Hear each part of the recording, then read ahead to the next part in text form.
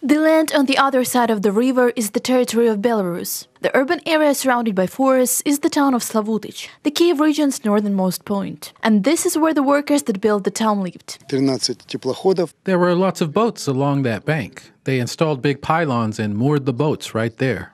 At the time, Volodymyr Krupsky was part of this exciting project and lived on one of those boats. The construction was given a green light in October 1986. And in as little as 6 months, the country's newest town greeted its residents.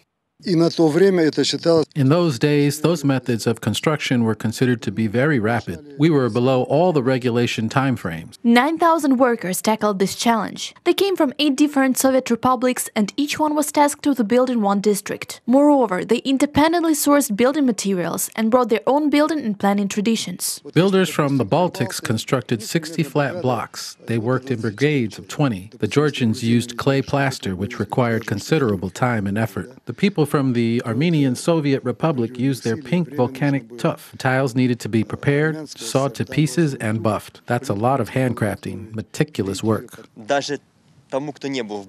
Even those who've never been to Baku will be able to tell that this was not the work of local builders. The interesting thing is that apart from the visual elements, there are also functional differences. Some of the planning is characteristic of those specific regions. As a result, walking the streets of Slavutych is like taking a tour of several Eastern Bloc countries, from Tallinn's wooden houses to Central Asia's apartment blocks covered with stone tiles. There are examples of Baku-style exterior mosaic and Mayolika just across the street from a typical Armenian yard.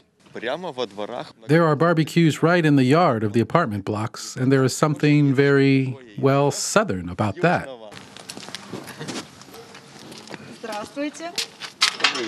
Serhiy Panchenko is one of the early settlers. His family moved here from Prypyat. He recalls how some areas in Slavutych had to be decontaminated. Radioactive cesium spots were found well outside the 30-kilometer radius.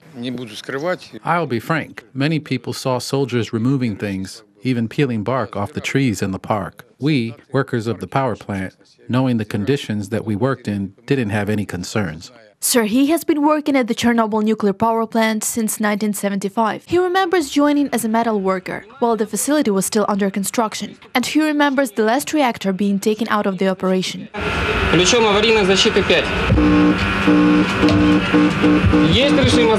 Everyone was on the verge of tears. In fact, some couldn't hold back their tears. Many worked at the station their whole life. What happens next? For a while, there was a feeling of emptiness. You enter the reactor facility and everything's motionless. When it was working, you could hear the turbine spinning. There was life going on. For Slavutych, the decommissioning of the Chernobyl nuclear power plant meant that thousands of unemployed specialists had to leave the town. We did everything to preserve the town infrastructure. We knew that sooner or later the plant would be closed, jobs would be lost, and therefore we'd need to find other solutions. The establishment of a tax haven, additional support for private enterprise, and international projects helped Slavutych survive. For me, a Kiev resident who lived in other cities like Sumy, Ismail, Slavutych felt like a resort town. It's very clean and has all the infrastructure for comfortable living.